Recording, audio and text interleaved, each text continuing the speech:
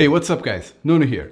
Today's video will be about camera animation. The video that you just saw on the intro, it's with a camera handheld effect. And in today's video, I'll show you the 5 most important factors that help achieve a realistic result with this effect. So, without further ado, let's get started.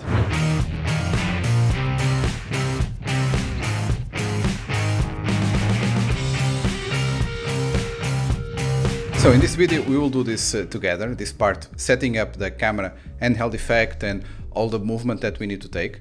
And I opened the scene that it's from Lumion example, and this one you can even find it on Lumion 10, so you can even follow along with the exact same scene. You can just go here to Files, and under Examples you'll find this residential home, okay?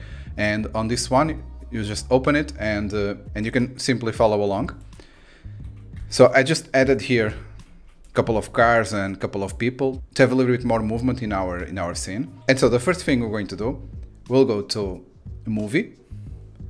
And here you can see that we already have from this scene 3 clips. This comes with Lumion scene. But we're going to click here on the empty slot here on the bottom, and I'm going to click Record.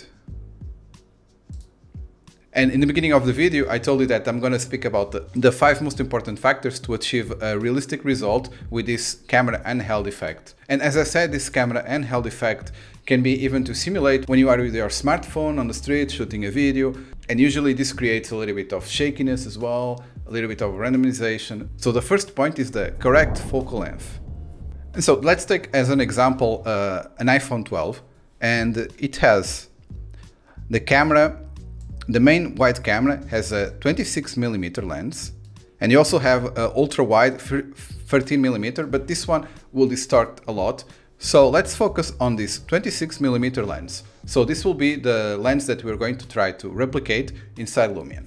So here, back to Lumion, let's first find the position.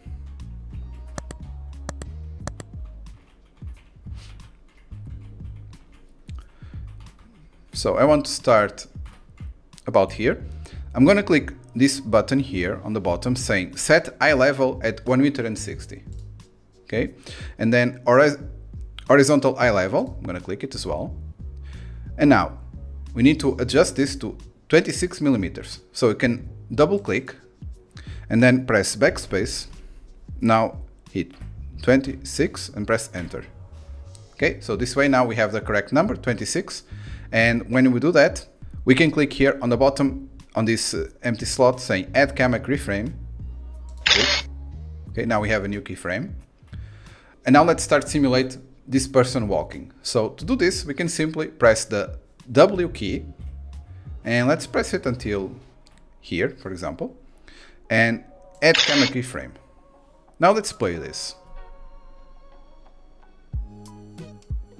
Now, if you notice, it doesn't start immediately to walk. It kind of stops in the beginning and stops in the end. And why is that? We have this ease in smooth and ease out. So we need to make this linear, okay? So the animation will be all the time at the same speed. So click one and another. So right now it's with the same speed. But right now it doesn't really feel like it's really walking. We're gonna adjust this with some extra parameters. So let's stop this. Let's go here to the save clip. And now one thing I forgot to do is to add here a render style. So I'm just going to grab from my first shot here on the photo mode. I'm gonna copy this effect and I'll paste it here. Okay, so this is basically the same effect that you have on the example scene. The only difference is that I rotated a little bit the real sky, and I added as well the analog color lab, so it creates a little bit already of color grading. So moving on, so the effect that we need to add, it's of course the camera handheld. We need to go to add effect, and then we'll find here on the camera handheld camera. Okay, and right now it's changed back to 50mm. We can click here, double click, and apply again 26, press enter.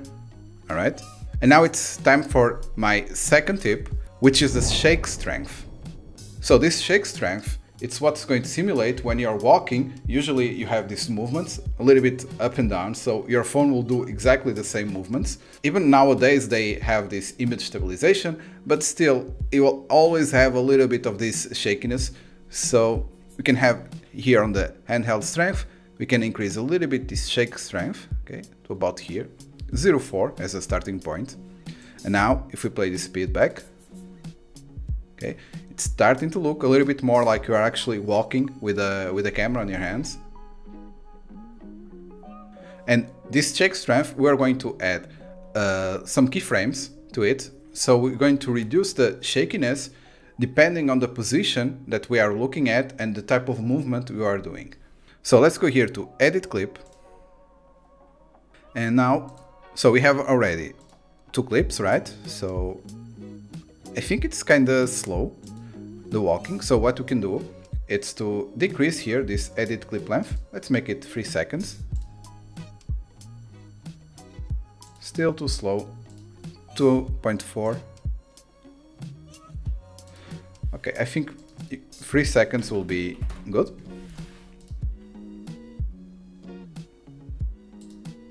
And by the way, we have all of these people just walking the same place and the car stopped.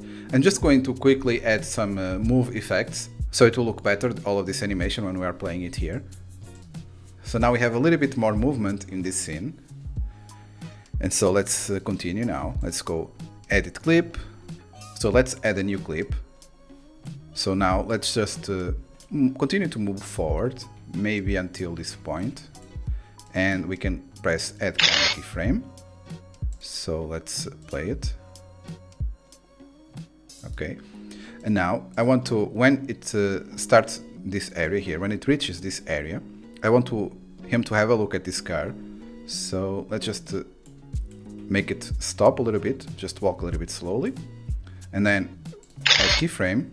And now comes the factor number 3, which is timing. And in Lumion, you cannot control exactly the duration of each sequence of these clips. So what you need to do, you need to add multiple cameras, even if it's in the same position, or just slightly move. For example, if you want him to stop here and stare at something, you can now click add keyframe, and maybe you can on the next one move it just a little bit and add another one, and this way it will stay stopped for a while on this position, and then you can move forward to the next. So let's erase these clips and here, okay. So now let's continue to do this, and on this next one we can start moving to have a look at the car and add a keyframe. So let's have a look how it looks.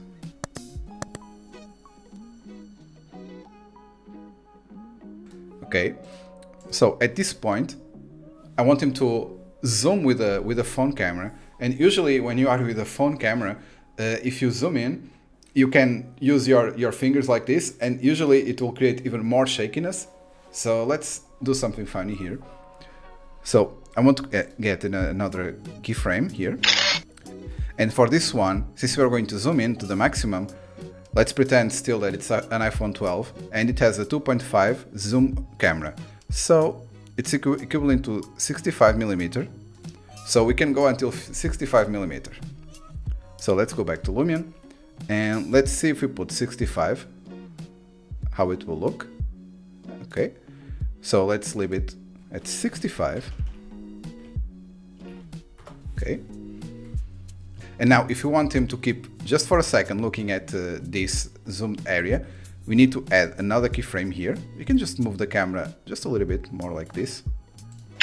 Okay, so now if we play this, you can see that nothing is happening. There's no zoom, even though we try to create here a zoom with this focal length.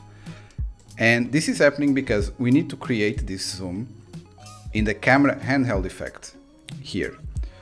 On this one, we need to create keyframes. But we will do this after we have our whole clip, our whole path of this animation completed, because if we create this now and we start adding a lot more clips, then these keyframes will move to areas that we don't want. So let's first do all the clips, and then we move back here and start adding all of these keyframes. But before we do that, One word from today's sponsor. I would like to say a big thank you to Surfshark VPN for sponsoring this video. Now more than ever, our internet reliance has been rapidly increasing. From streaming our favorite shows to keeping in touch with our loved ones, and even our banking is mostly done online these days. We would like to think our information is safe, but as our online footprint increases, so does our need for proper security. Surfshark is a VPN service that protects your information by encrypting all the data that you send through the internet, keeping anyone unwanted from seeing it. Another great reason to use a VPN is because content from streaming services like Netflix or Disney Plus can be restricted based on what country you're in. With Surfshark, you can solve that problem by simply changing your location. Not only is this good for people who want to keep up with their favorite shows, but it can also be a critical tool for those who live in countries that heavily censor and monitor its citizens. Right now, Surfshark has a really good deal on. By using my link in the description and promo code Nuno Silva, you will get 85% off, which means for something like a couple bucks a month, you can be fully protected. Plus, you'll get 3 months for free. Surfshark offers a 30-day money-back guarantee, so if you try it and you don't like it, you can simply cancel your subscription, get your money back and buy yourself a cheap cup of coffee instead. Okay, so let's go here to Edit Clip. And we see that we have this here. Now we can add a new position where he stops looking to the car and add a new keyframe. Now it starts walking again a little bit. A new keyframe. And maybe it stops for a while here, so let's just add a little bit of walk so it will walk slowly. And after this, starts walking, starts looking into the house, about here, add keyframe, and stays looking into the house a little bit more.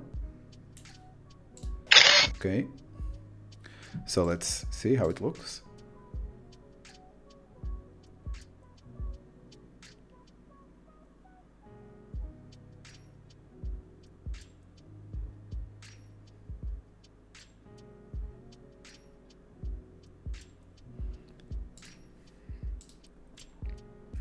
Alright, and let's just add one last one where it starts looking back here, like this, add a new one, and then looks over to the sun, so we can have like a nice transition for the end of the clip. Let's see.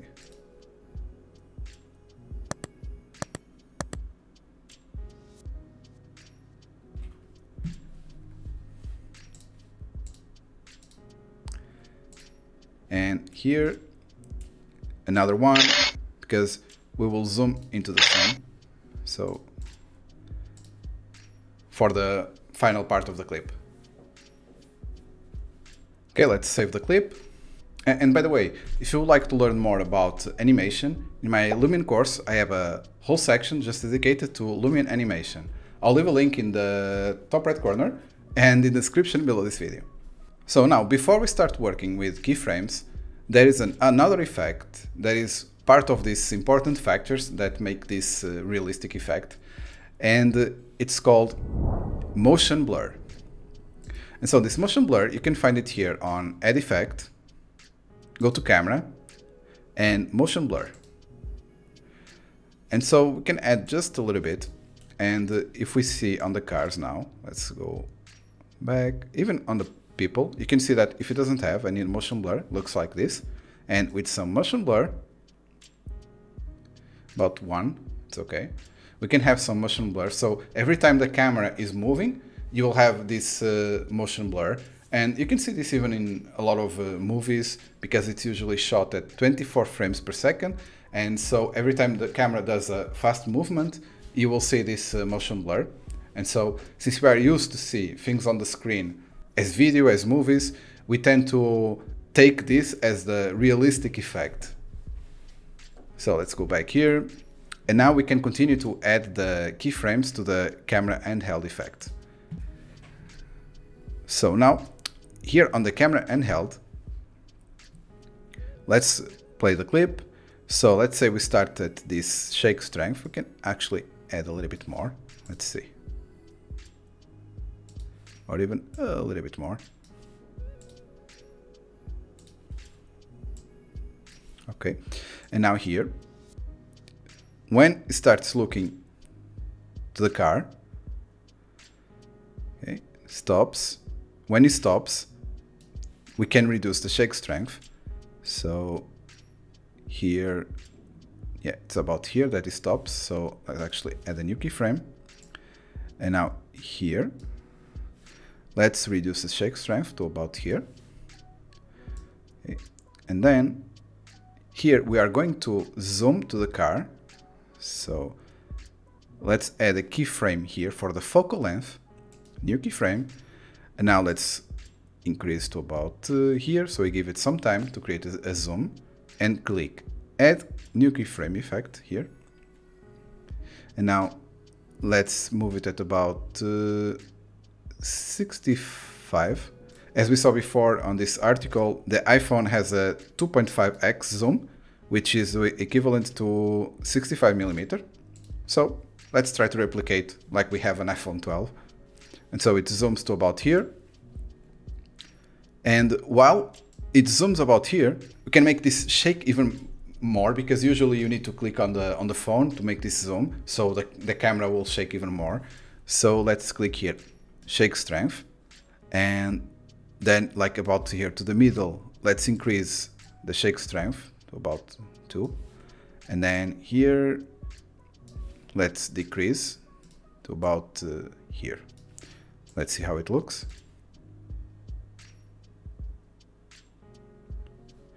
So you see this effect.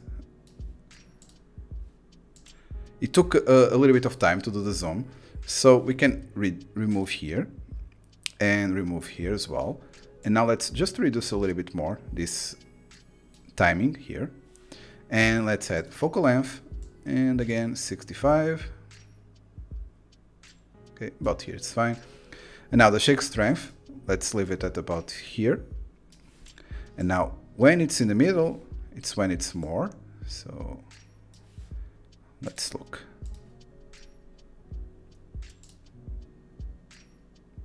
Yep. So it makes this a little bit of this jump and then stops. Okay, and then continues. When you are zoomed, you probably notice that your hands shake a little much more than when you are with a wide angle lens. So we can keep this shake effect here. Okay, and now from this point we are going to zoom back, so add a keyframe for the focal length and for the shake strength as well, and then to about here let's another one, and let's make it again to 26mm, and here the shake strength we can now move it back a little bit, but here on the middle let's add a new one with some strength. Okay. So now from this point we need to add a little bit more shake strength. So let's increase here to about 0.9. Let's see.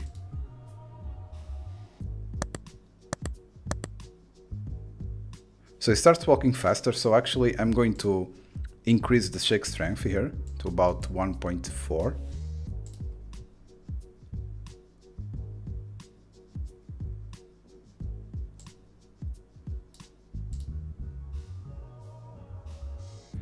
Okay, now when he starts looking at the house, let's remove the shake strength about here. So let's remove here to about 0.7. Again, it stopped, it doesn't need to shake so much, the phone. Okay, now here looking into the sun, let's just click here the shake strength for the keyframe and for the focal length. And now here to all the way to the maximum, we are going to click and add 65, and the shake strength increase a little bit. So let's see.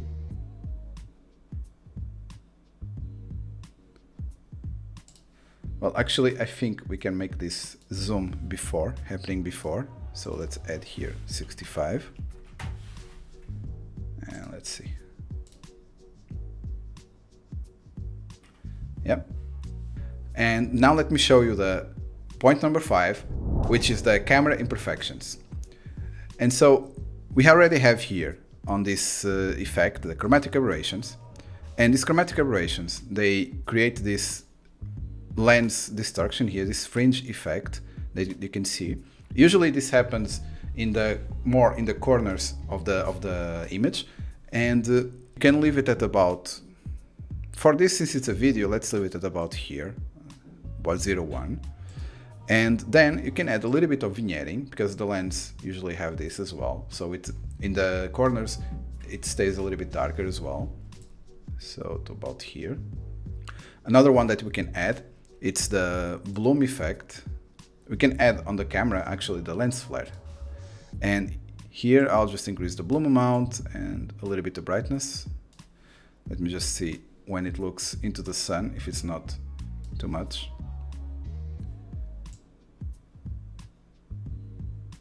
Okay, can leave it like this. And so all of these parameters you can still adjust. So if it's too much, for example, right now here it's too much, but you could still adjust manually because you have access to this keyframing. So I'm just going to leave it at about here. And I'm just going to add the bloom effect, just a little bit on top of it.